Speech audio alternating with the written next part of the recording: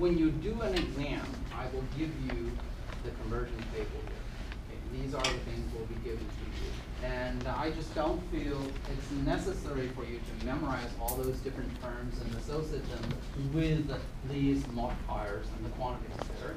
And if you are doing these calculations and these conversions repeatedly, many of them become familiar and you will naturally memorize them. But I do not require you to memorize everything in this table here. Just so you know, we have different ways to represent a particular quantity. We use different terms there.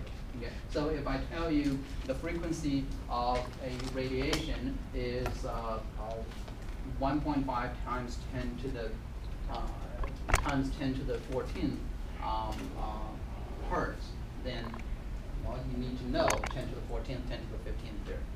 You need to know the scientific notation there. You need to be able to convert them back into the units that we need when you do calculations there. Okay, so talking about representing numbers there.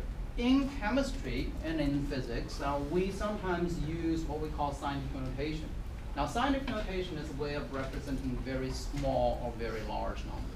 Now, when the numbers are, say, within 100 and 200 and something like that, we don't really need to use scientific notation. When you have large numbers there, sometimes it becomes tedious to figure out how many zeros we have in there. Give you an example there, large numbers, so a large print there. Okay, you measure the diameter of Earth, and you end up with 1, 2, 7, 6, 0, 0. That's a lot of zeros, and you have to actually count all the digits there and trying to figure out the magnitude of this number. We can represent this number in what we call scientific notation. And the correct form of the scientific notation for this number would be 1.276 times 10 to the 7th. We know from the prefix multiplier, 10 to the 6th is a million. So we're talking about 10 million.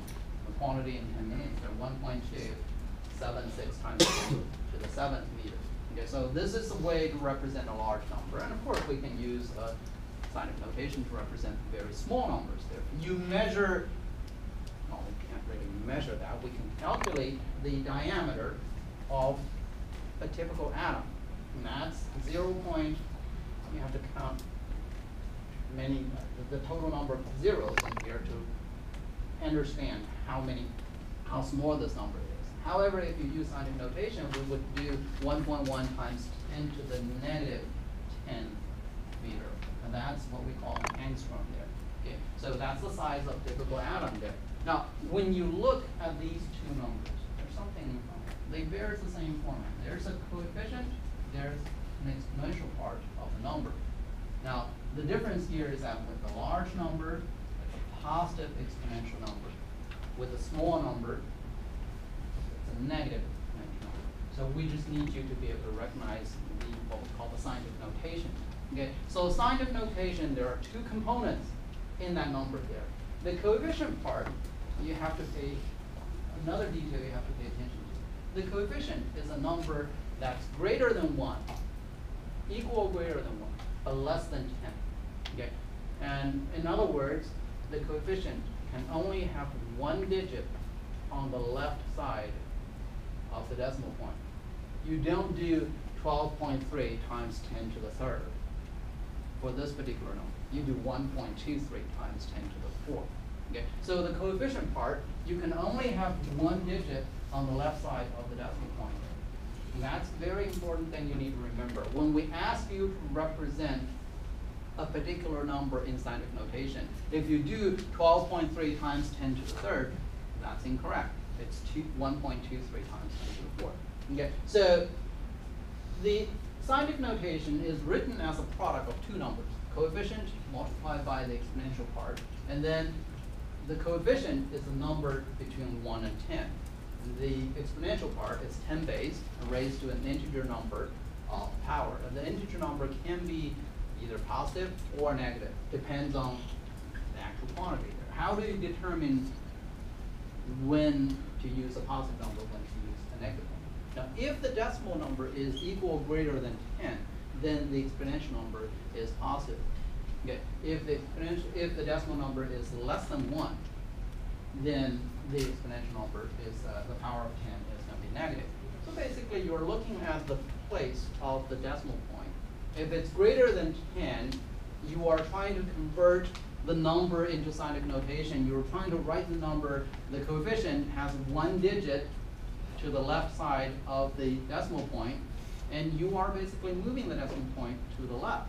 Okay? When you do that, well, you have to, in order to keep the number at the same value there, you have to multiply it by 10 to whatever number of times you move the decimal point, 10 raised to that many number of times you move the decimal point, the same number is an exponential number. Now, if you have a number that's less than 1, say 0.01, you want to convert that number into scientific notation, you need to have 1 point something. You're moving the decimal from 0.01, you're moving it to the right direction there. When you're moving the decimal point to the right direction, you're increasing the value there, and you cannot change the value when you use a different representation for the same number there. So you have to use a negative number to represent the power of 10, and it's going to be a negative number there. Okay, so this is very important. You got to be able to you have to be able to use your calculator to enter scientific notation. And sometimes, and depending on the setup of the calculator, there are sometimes you will see different expressions there. On some calculators, and you will see 10 to the whatever exponential number power. Sometimes you will see a term e, or sometimes double e and e there. So that e represents exponential number there. So 10, well, whatever number with an e on your calculator, and there's another number behind it, that's the exponential number there. So since we're using different types of calculators, each person may have a different calculator there, it's very important that you know how to operate your calculator. Ironically, the calculators are getting so complicated, and we actually, in the math department on this campus there, we actually offer a course in teaching people how to use TI-83, TI-85. So it shouldn't be that complicated. For the calculators that you're using here, on this course there, it shouldn't be that complicated. However, it's very important that you know how to operate your calculator. Otherwise, if you try to figure it out during the exam, you will run out of time. So that's very important there. Okay. So we introduced the scientific notation in the third learning objective, and now moving on to the next learning objective there, we want to do some calculations using scientific notation. Now we know chemistry is a physical science, okay? And when we do experiments there, we are always measuring things. The measured quantity sometimes is in 1 unit, but in reality we may need it to be in another unit here. How do you convert from 1 unit to the other? Or another fundamental question there is that when you measure something, you need to use an equipment. How accurate is the equipment? How many decimal places can you actually get on one set of equipment there, say rulers, versus vernier caliper, a digital vernier caliper? They may be able to measure to different number of decimal places there, meaning they have different accuracy there. How do you decide how many digits you're going to keep when you finish a measurement? That's the topic of significant figures there. That's something that we will be doing in the laboratory in experiment number 2. We were supposed to start working on that problem yesterday in the lab there, but I figure it's probably, we're probably going to be better off if we start talking about the sig fig in class before we ask you to do works related to sig figs there. So in this particular learning objective there, we will look at what we